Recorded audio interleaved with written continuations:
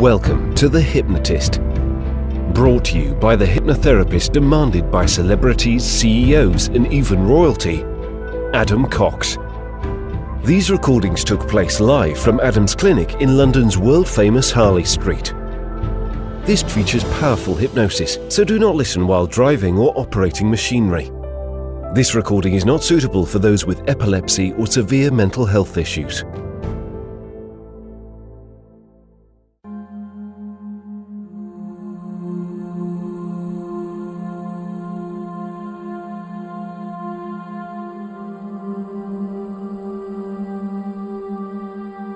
And as you breathe in, just get a feeling of relaxation, and as you breathe out, feel that tension is leaving your body.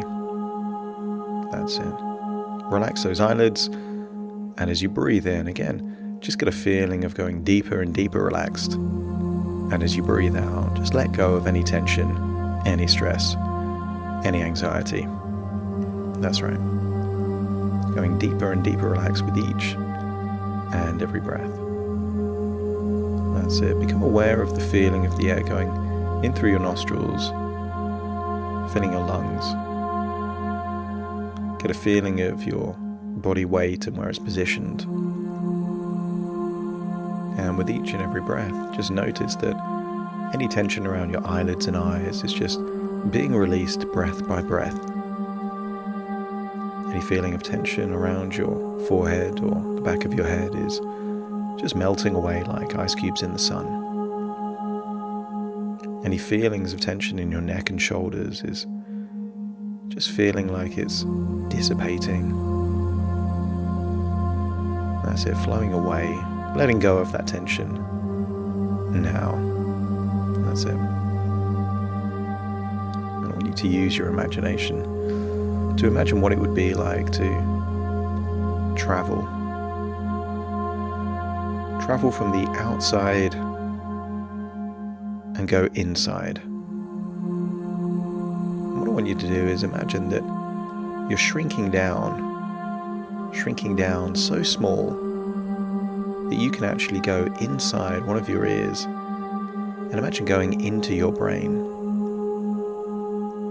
And I want you to imagine somewhere in your brain is what can only be described as a control room. And maybe this control room has flashing lights and buttons, and maybe what looks like a panel with all kind of joysticks and buttons, things that control behavior from inside the brain. And if you can imagine what a place like that looks like, then just imagine that you're in that room right now. And I want you to imagine that somewhere in that room is just the most comfortable chair that you've ever seen. And you're still you, but just the size of something tiny, but the chair there is proportionate to your size. And I want you to imagine climbing onto that chair and just sinking into that chair, feeling so deeply, deeply relaxed. That's right. Going deeply, deeply relaxed, and imagining that all of the weight in your arms and legs is just falling into this chair. That there is no effort, no energy left to even lift a leg or an arm. It's just there, sinking into that chair. In fact, if someone was there to lift up an arm or a leg, it would be all floppy, just like the limbs of a puppet without any strings. As you sink into that chair, imagine what it would be like to fall asleep in that chair now, going deeper and deeper relaxed. Now, 5, 4, 3, 2, 1, just falling asleep in that chair, and knowing that the imagination has the ability to be anywhere, any size, any location. Imagine what it would be like to be in that same control room, seeing a part that represents your conscious mind fast asleep on that chair. And you're still small inside this control room, inside your own mind. And at this point in time, the control room is completely and totally empty. Just you, and I want you to explore the control room. I want you to see that when you're behind the control room, there's almost like a large screen that represents what could be seen in the outside world, the real world. But equally, there's another screen that represents internal thought, so any imagined realities can be there on that screen too. You have the ability to see the external world as it is, or create an internal world based on memories or imagination. Notice there are lots of buttons and levers and lights, and you don't really know what they do, but you get the sense that in this control room they do important things. And I also want you to get a sense that in this control room, only one part can be in control at any one point in time. That it isn't possible for 2 or even 3 different parts to be fighting over the controls. You accept that only one part, perhaps an emotional part, can be responsible for the main control panel at any one particular point in time. And I want you to get a sense that you're going to be joined in this control room by different parts of your unconscious, perhaps emotional parts, resourceful parts. And I want you to get a sense that each of these parts has a role to play. I want you to perhaps take a chair, a different chair. You can see the other part, that conscious part, fast asleep in that chair. Or maybe you just want to stand near the control panel. As the first part comes in, and this part is a glowing part. This part represents joy, happiness. As that part enters the room, they can't help but smile. They glow with warmth. And they are now standing at the control panel. You can communicate to them and they can communicate to you. And notice how effortlessly they move. There's a freeness to how they move, a positive energy, an effortless smile. You get a sense that this part sees challenges as opportunities. Eternally optimistic that everything will just work out well for you. And you like it when this part is at the control panel, because those nightmare challenges just seem to be hiccups, blips, on the way to something great and amazing for you. When you're happy, this part is in control. But it goes the other way around. When this part takes control of the panel, you start to feel happier. And notice that when you feel happy, you can feel grateful. You appreciate all the positive things that are happening in your life, and things tend to go your way. But I want you to hear firsthand what the part that represents joy is telling you that their intention, their function, their purpose is for you, and just allow them just for a few seconds to explain to you what they are doing for you.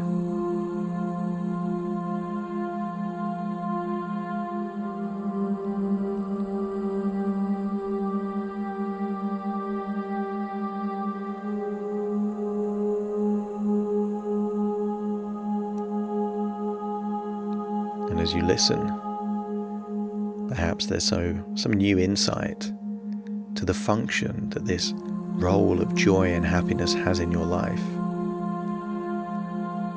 Perhaps it's for you to not just live, but enjoy living, to make the most out of every opportunity, and and to think positively about past memories and optimistically about the future. But they may have some other role to play. We just know that they're doing something positive and useful for you. And I want you to say goodbye to the part that represents joy. And then welcome a different part into the control room that approaches the panel. And this part is fear, or perhaps anxiety. Perhaps this part looks different.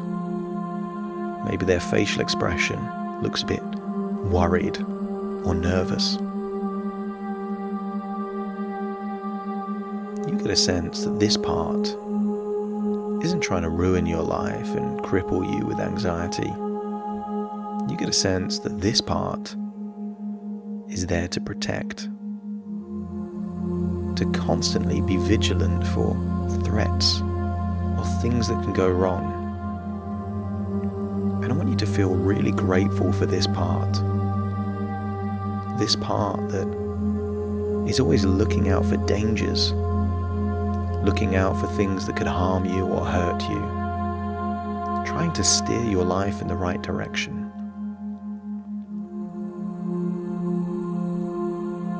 Now, the downside of this function is that sometimes they can see dangers and worries when there aren't any. But you still can appreciate that the intention of this part is to protect you. And I want you to communicate with that part that you're grateful. You're grateful for its intention, its desire to protect you and to keep you safe. And then notice the reaction of that part.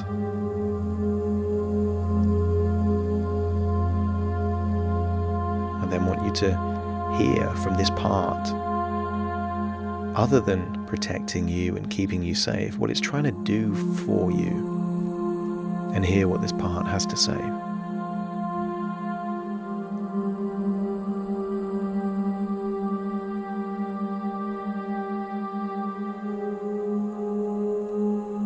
And perhaps there's new information that you hadn't really thought of in that way before, but sometimes perhaps you've been annoyed at a tendency to feel fear or anxiety or worry.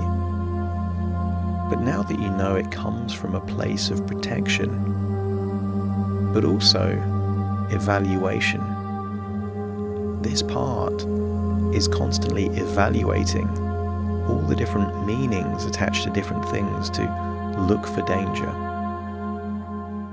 And I want you to get a sense that when you evaluate things in new ways, suddenly it's easier to reduce the feeling of anxiety, worry, or fear. But also, sometimes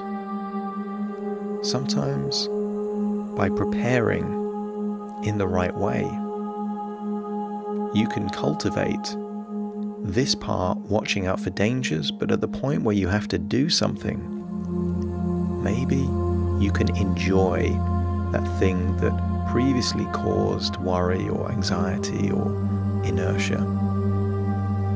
What if fear is there to protect and look out for dangers on the way, but joy is meant to be on the control panel for when you actually experience those new experiences? Because you can always learn about these things after. But it's not useful sometimes to have fear in control of the panel at the very point where you're doing the thing. Fear perhaps can help you prepare for the thing that you might be thinking about. I want you to thank fear again for its desire to protect you. And I want you to also communicate with fear that you're going to be talking to fear much more often about things that you are genuinely worried about and things that you don't need to worry about. And as you say goodbye to fear, a new resource, emotion enters the control room. And this part, some would call anger. I want you to look at the color of this part, the eyes, the reaction, the tone of voice, this feisty, abrupt part isn't trying to get you into trouble. This part, again, has a really important role to play in your life. Because for anger, it's all about making sure that things are fair for you. Because in life, sometimes people will try and take advantage, try and shortchange you, try and operate in a way that is exploitative in some way. And this role of anger is to either stop these things from happening or to make sure that if you are treated unfairly or are wronged in some way, that things get back on track. This is a fiery part, a passionate part, a part that wants to protect your values and standards, the rules that you live by. And when you think in the past, when people have disrespected you, been rude to you, that anger part is quick to take control, to make sure that your values and standards are protected, that you are treated fairly. And I want you to thank this part for keeping your standards high. And notice the expression on the face where you truly are grateful for the role that this part has in your life. In many ways, this is your own personal bodyguard to make sure that you're treated correctly, treated well, that people don't violate your standards. But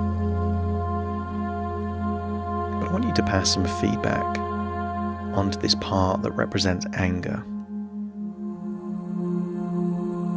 And that is that while you completely respect and admire and appreciate the role that this part has in your life, sometimes, only sometimes, a bit more patience may be useful. And if that part agrees, I then want you to listen to this part's role firsthand from this part as to what this part is trying to do for you. And perhaps there's things that you can do for that part that mean you and that part have a better, more useful relationship.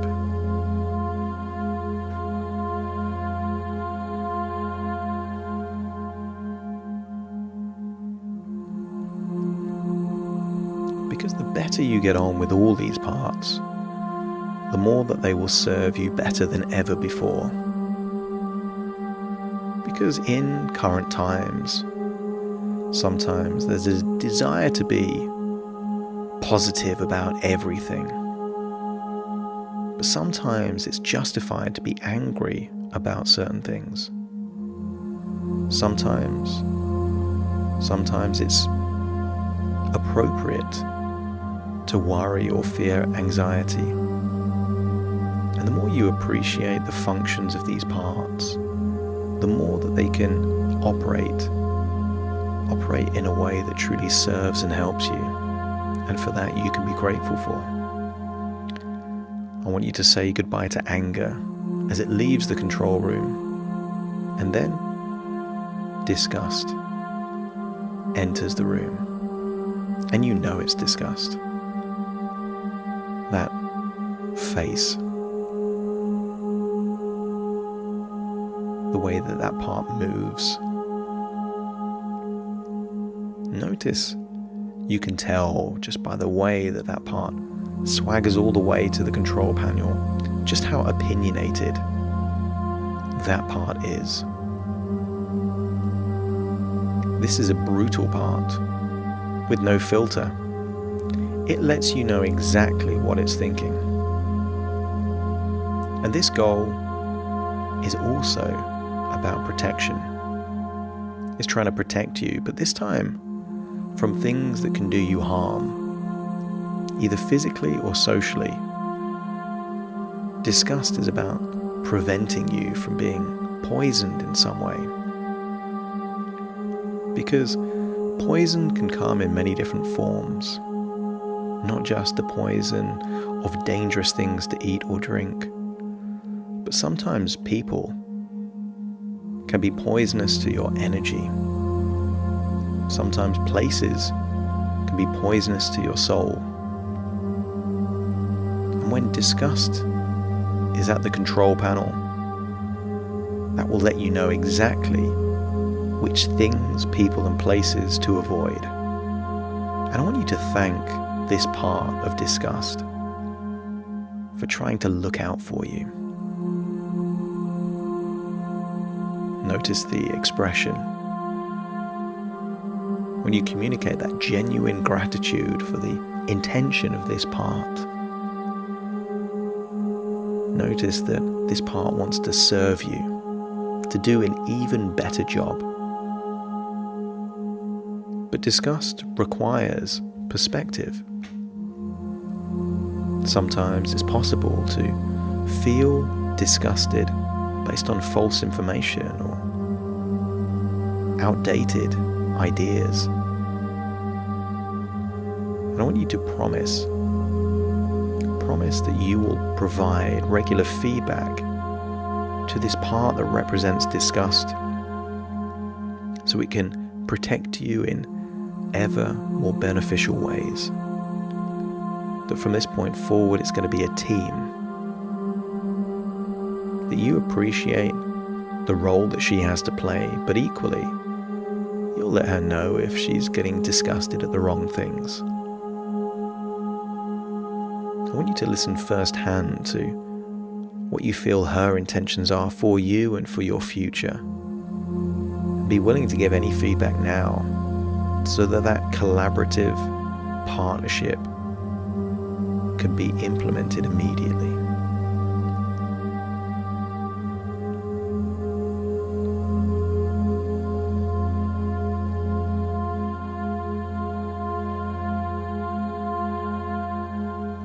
I want you to say goodbye to the part that represents disgust, knowing that this part again is helping you in a very, very important way.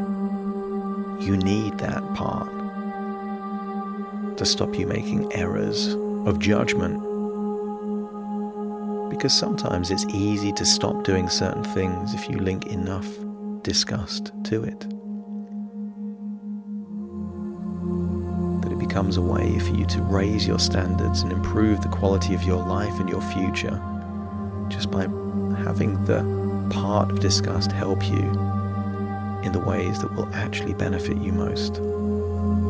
As you say goodbye to disgust, see her strut off in only the way that that part can. And then suddenly,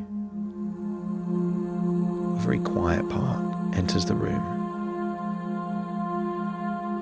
The expression is glum. This part, sadness, rarely is in control of the panel, which is probably a good thing, because when sadness has the control panel, the energy levels all go down.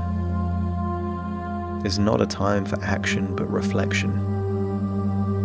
You wouldn't want sadness in control when you're busy working.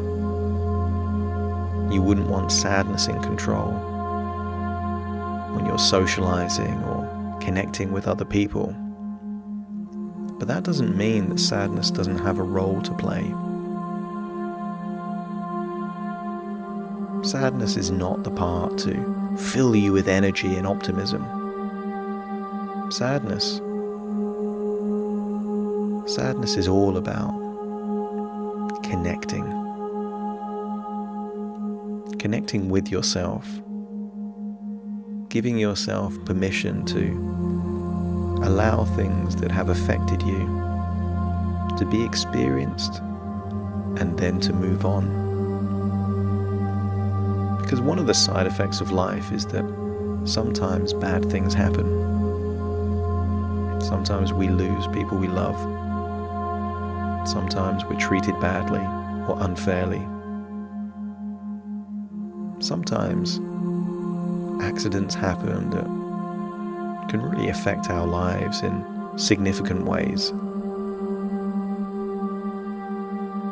And while sometimes the tendency can be to put that positive spin or to get angry, sometimes the best thing to do is to experience that pain, that disappointment, that hurt,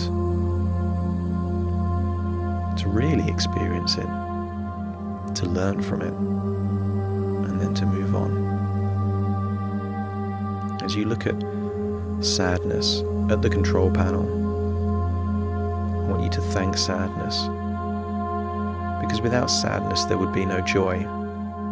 Without sadness, you couldn't learn those important lessons as quickly as without sadness. And I want you to thank sadness for that vital role to play. And whereas in the past you might have tried to keep sadness away from the control panel, I want you to communicate to sadness that this part has a vital role to play, and that you truly want this role of sadness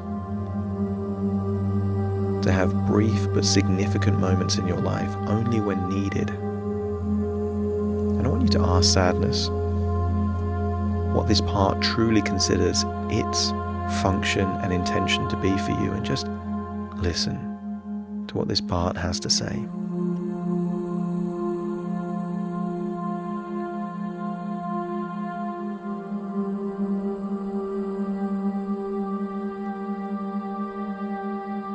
And I want you to let sadness know that you give it permission, when needed, for it to take the control panel. And your promise is that you will reflect and learn from those experiences.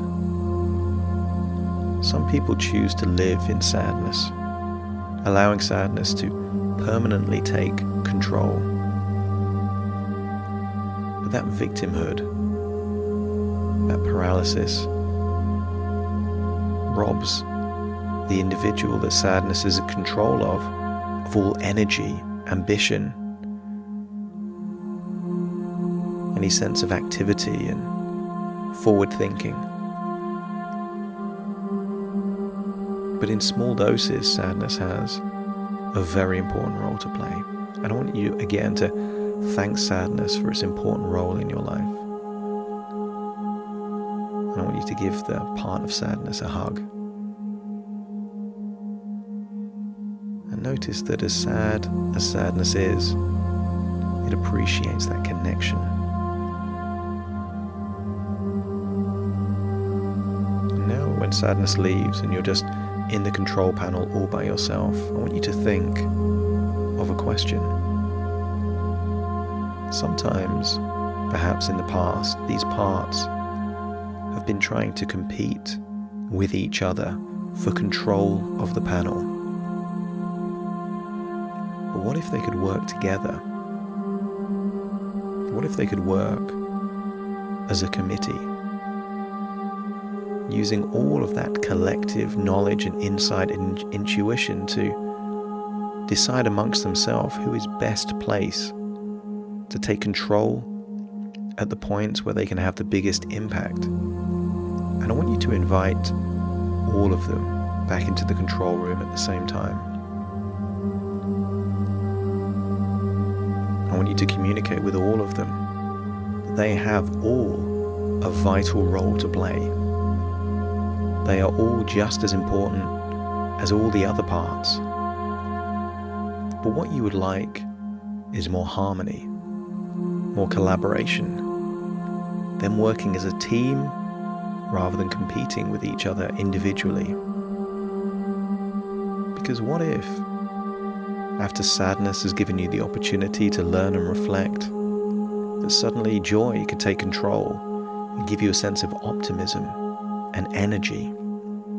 What if the role of fear could constantly look out for dangers and take control whenever a real danger is there, but then perhaps give another part, like joy, the opportunity to celebrate the fact that you've avoided a near miss once you've taken the insight from fear?